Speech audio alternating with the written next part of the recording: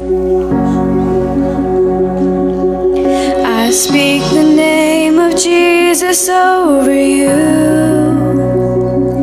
In your hurting, in your sorrow, I will ask my God to move. I speak the name 'cause it's all that I can do. In desperation, I'll seek heaven and pray this for you. I pray for your healing, that circumstances would change. I pray that the fear inside would flee in Jesus' name. I pray that a breakthrough would happen today. I pray miracles over your life in Jesus' name, in Jesus' name.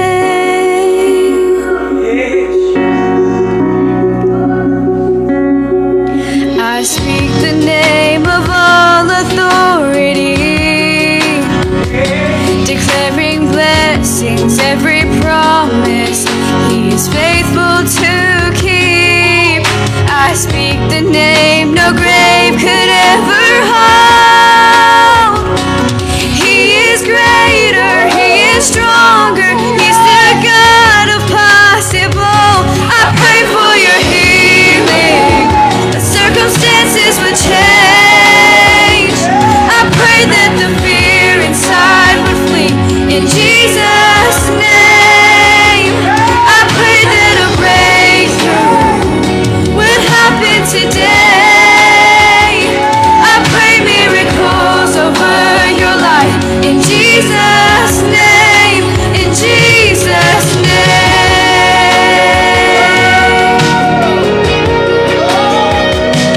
Come believe it, come receive it. Oh, the power of the Spirit is now forever yours. Come believe it, come receive it. In the mighty name of Jesus, all things are possible. I pray for your healing, that circumstances will change. I pray that the fear inside would flee in Jesus' name. I pray that a breakthrough would happen today. I pray miracles over your life in Jesus' name. I pray for revival, for restoration of faith. I pray that the dead will come alive in Jesus' name, in Jesus' name.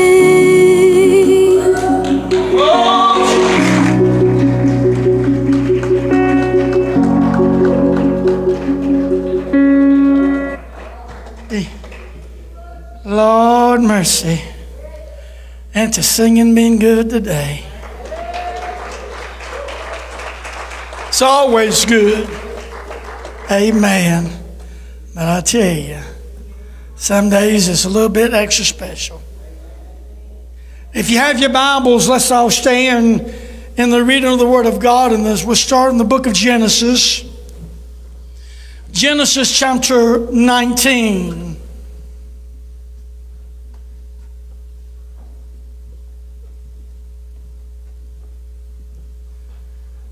And we'll just start with the one verse, Genesis chapter 19, and we'll start with verse 17.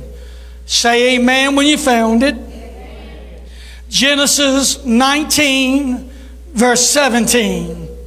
And it came to pass, when they had brought them forth abroad, that he said, escape for thy life, look not behind thee, neither stay thou in all the plains, escape to the mountain, lest thou be consumed. Let's pray. Our precious Heavenly Father, we come to you, Lord. Anoint me to bring forth thy word and rightly divide the word of truth. We thank you, Lord, for the music and the songs And Lord, thy presence, Lord Jesus. Lord, we pray those that cannot keep focus, I pray that the Holy Ghost help them keep focused today upon from the beginning to the end. Help us, Lord Jesus, to retain it in our knowledge. And glory to God, to keep on keeping on for Jesus. Lord, move upon this service. Move in a great and a mighty way. We bind every demon, every devil in hell that would try to hinder this service. And we ask it all in Jesus' name. And the church says, amen. You may be seated if you can. Verse 17, one more time. And it came to pass, when they had brought them forth abroad, that he said, escape for thy life, look not behind thee, neither stay thou in all the plains. Escape to the mountains, lest thou be consumed. Now, if we read the Bible, we understand that the angels have come down. Abraham prayed for his nephew Lot to get him out of the wicked cities of Sodom and Gomorrah. And amen, glory to God, here's the angels come down and said, escape to the mountains. And here Lot, if you keep reading on, Lot said, oh, something to get us and consume us. Let us go one of the nearby cities.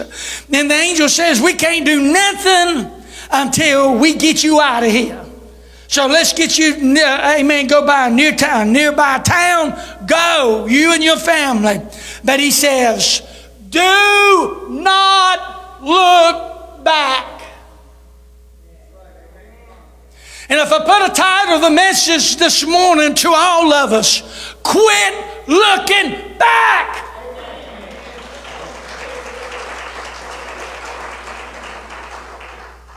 Bygones have been bygones, whatever it may be. Amen. Go to God. Amen. We need to look unto the future, not look in the past. Did you hear me?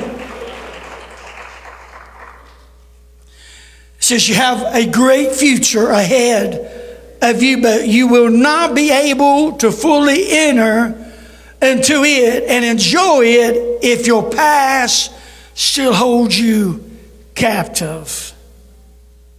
Now you look in verse 26. But his wife looked back from behind him, and she became a pillar of salt. If you look at some of the Bible commentaries, they get a picture of her. Of course, some erosion, some of the stuff that fell off, but she was still a pillar of salt.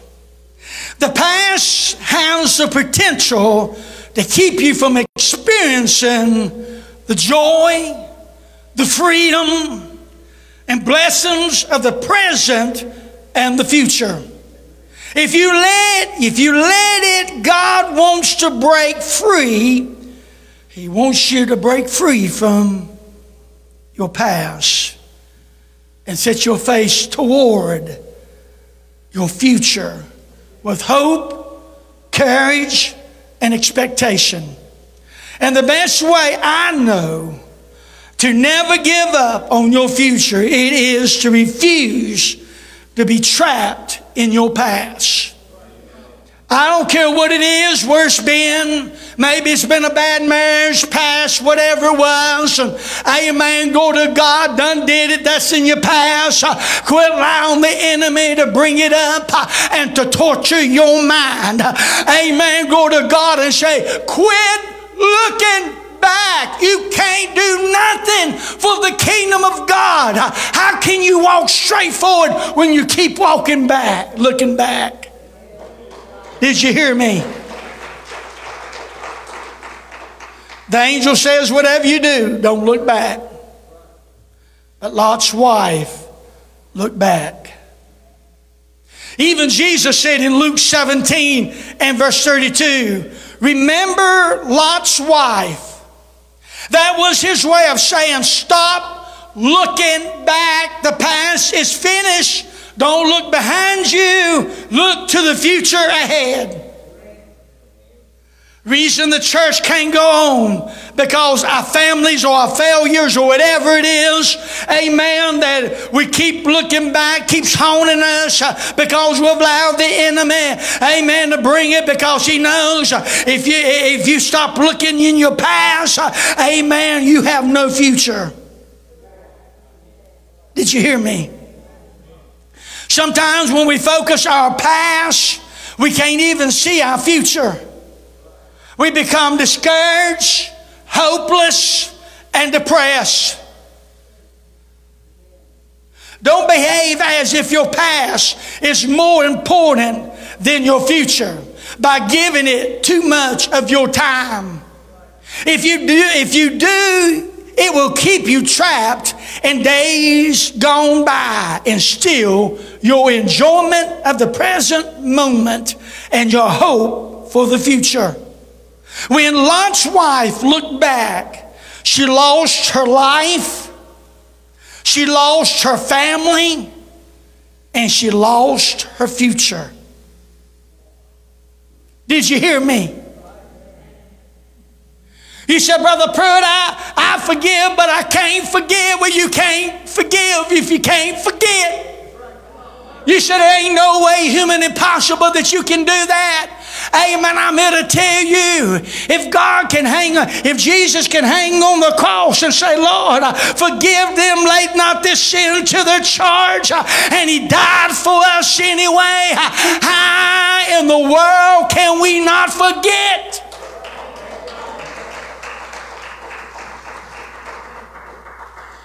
We all weren't born angels, as some of us think we are.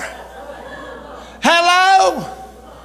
We all had sin in our lives, was born sinners until Jesus saved our souls. Amen. I want you to know you can be destroyed by keep looking back. Did you hear me? Lot's wife was. She lost her life, her family, and her future. Are you listening? God, help us to keep the course. Help us, Lord. Lord, don't bring up my ugly past, whatever it is. Because if He can take an inch, He will take a mile. If He can take a mile, He'll take 5 miles if you'll let Him. But glory to God, that's the reason. Go ahead and give the Lord a great big hand. Church, we need to move forward. Amen. Glory to God. Thank God there's still hope in America. Amen. They reversed, amen, the abortion thing. I'm here to tell you, but we still got to pray for our nation because the devil is mad. Did you hear me? But I'm here to tell you, God is in control. Did you hear me? Ooh, I said there's still hope for America. People say, why you got to bring religion up in it? Because the Lord says 7 things I hate, and one of the things I hate is shedding innocent blood. Did you hear me? You can't get no innocent in a baby in a mother's womb. Amen. In the Old Testament, it said if a man was wrestling or if they was fighting or amen and hurt a woman with a baby, they were stoned to death. Life is precious. Did you hear me? Life is precious. You probably will not turn into a pillar of salt if you keep looking back. But you can become as dead as a pile of salt on the inside if you allow excess force on the past to steal the life you have today. Did you hear me? If you repented of all your sins and you gave it all to the Lord, amen, quit allowing the enemy to torment your mind and cause you lose sleep. I tell you, I had the best sleep in my life last night.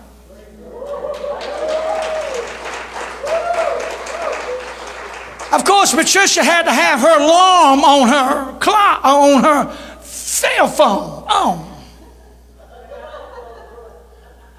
And I was such in a deep sleep. I got up, running through the house, and Zachary up. Lord, it's 5 o'clock. We're going to be late for work.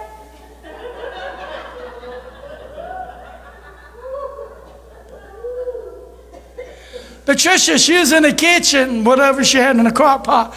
She says, today is Sunday. I didn't say a word. I just went back to bed and lay down. But once that thing woke me up, I was awake. Really. Said it at 5 o'clock.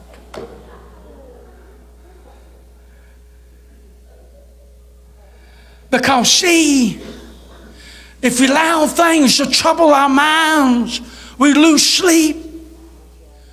We lose, amen. The enemy think, well, if I done it this way, if I done it that way, maybe it would have been better. Maybe I could have done it this. Amen. Forget. You ask for forgiveness. Put it behind you. And go forward in the name of Jesus. Did you hear me? Proverbs 23 and verse 7. For as he thinketh in his heart, so is he. Where the mind goes, the man follows. Woman also.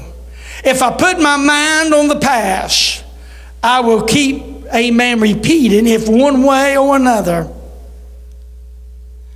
But if I put it on the future, I will make progress towards God's dreams for you and me. The enemy's goal is to use yesterday to keep you from living today. Did you hear me? The enemy's goal is to use yesterday to keep you from living today. I believe it's in Isaiah chapter 43 and verse 18 and 19. Remember ye not the former things, neither consider the things of old. Behold, I will do a new thing. Now it shall spring forth. Shall ye not know it? I will even make a way in the wilderness and rivers in the desert. Isaiah was basically saying, get your mind off of your old sins, your old failures, your old mistakes, your old friends, your old life, your old nature, your old job, everything about your past. Do not let your mind dwell on such formal things. He said, remember ye not the formal things, neither consider the things of old. In Isaiah 43 and verse 19, notice God does not say, I will do a new thing. He says, I am doing a new thing. God is doing a new thing, but to experience it, you have to turn your focus away from what God did in the past and unto what He's doing now. Failing to do this will result in a life filled of regrets. Regret means to feel sorry or to grieve over, to mourn, a sense of loss, and longing for something or someone gone. Stress over desires unfulfilled, or an action performed or not performed. Regret binds you to your past and keeps you focused on formal things. I don't know your life. I'm just giving you a message that God, if you get mad, don't get mad at me, get mad at Him. Okay? Amen. Who cooked it? I'm just serving it. Hello? Come on. But God is doing a new thing now. But a person who lets go of past regrets lives in the present and never give up on the fabulous future that God has for us. I know some It's probably say, well, Brother Pruitt, it's easy said than done. No, not really. The reason you won't forget, because you don't want to forget. Ooh-wee. Lord, thank God for my shield of faith. I got it right here. Lord, mercy. I think it's Jeremiah chapter 31 and verse 34. And they shall teach no more every man his neighbor, every man his brother, saying, Know the Lord, for they shall all know me. From the least of them unto the greatest of them, saith the Lord. I will forgive their iniquity, and I will remember their sins forever. Huh? Well, y'all act like he never forgives us. And amen. And I will remember their sins no more. Church, give the Lord a great big hand. God forgets. We use the excuse, well, I'm only human. Let's hope you are, unless you're alien from Mars or somewhere, you know. Hebrews 10 and 17 says, And their sins and iniquities will I remember no more. St. John 8 and 32, And you shall know the truth, and the truth shall make you free. When you're willing to face the truth about ourselves, we will be set free. The past is paid for. The enemy loves to remind you of your past. He takes the mistakes of disappointments, hurts, and offenses from former seasons in your life and replay them in your mind like a broken record. Jeremiah 29 and verse 11, he said, For I know the thoughts that I think towards you, saith the Lord, thoughts of peace and not of evil, to give you an expected end. And that's Jeremiah 29 and verse 11. No matter what your past may hold, determine in your heart to believe that God has good plans for you.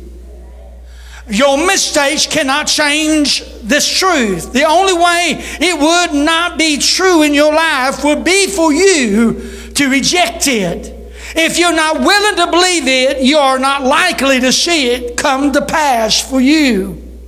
But if you will believe it and stop believing, amen, not stop believing it, you will soon see God's thoughts and plans towards you are for your welfare and peace, not for evil, regardless of your past. He is for you. Did you hear me?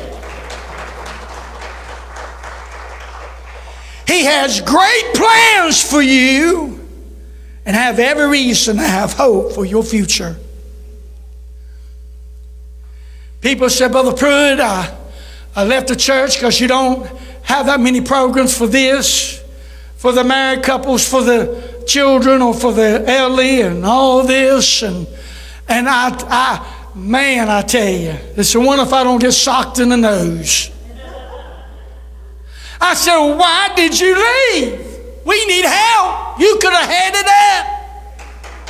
Hello, you could have had it up. Why did you leave?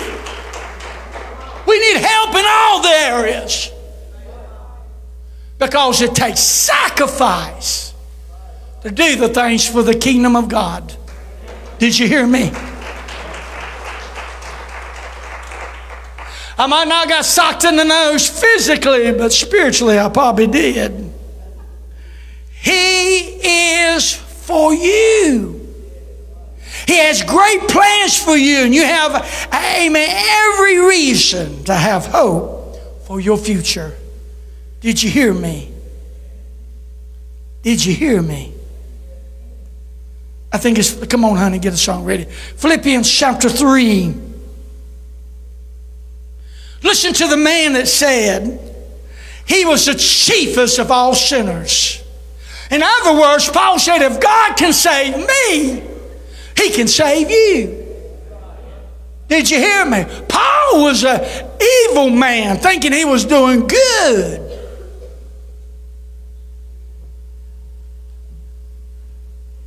But God knew Paul's heart as he knows yours.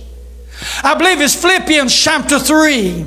You think Paul could have been what he was with God if he kept remembering when he hauled the men and women, amen, to the arenas to be crucified, to be tore to pieces by dogs, and amen, Stephen was stoned outside, and amen, Saul held his coat. God turned his name to Paul, and amen, while they were stoning Stephen outside of the, amen, city. You think he would have been successful in his ministry? Amen. This is what Paul said in Philippians chapter 3 and verse 13. Brethren, he's talking to the church, I count not myself to have apprehended, but this one thing I do, forgetting those things which are behind and reaching forward into those things which are before. He said, I press towards the mark for the prize, for the high calling of God in Christ Jesus. Paul said, forgetting those things are behind and press forward. You know, you might not have been a little angel all your life.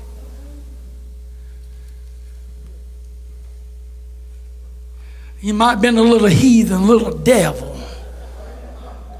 Hello. Some of you laughing because you know where you come from. And God set you free. Did you hear me?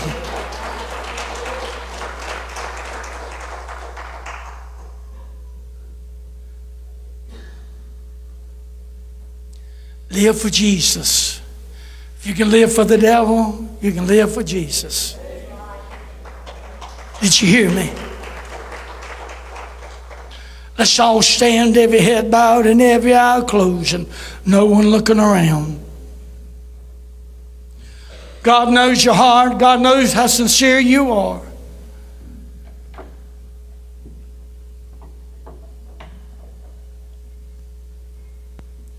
This morning, are you lost and undone?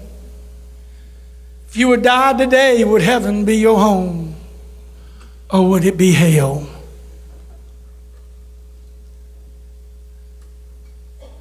Paul said, brethren, I count not myself to have apprehended, but this one thing I do, forgetting those things which are behind and reaching forth into those things which are.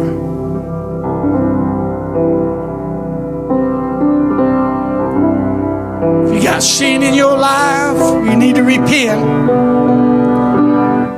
and give it to the Lord. Church, will allow the enemy to hold you from your present and your future. Quit hanging around the past. Man, you'll be able to breathe a whole lot better. Come, church, the altar's open for anybody and everybody. Come, fill these altars. Stand in the gap for your loved ones. Call on Jesus. You could be the only one that's calling their names out.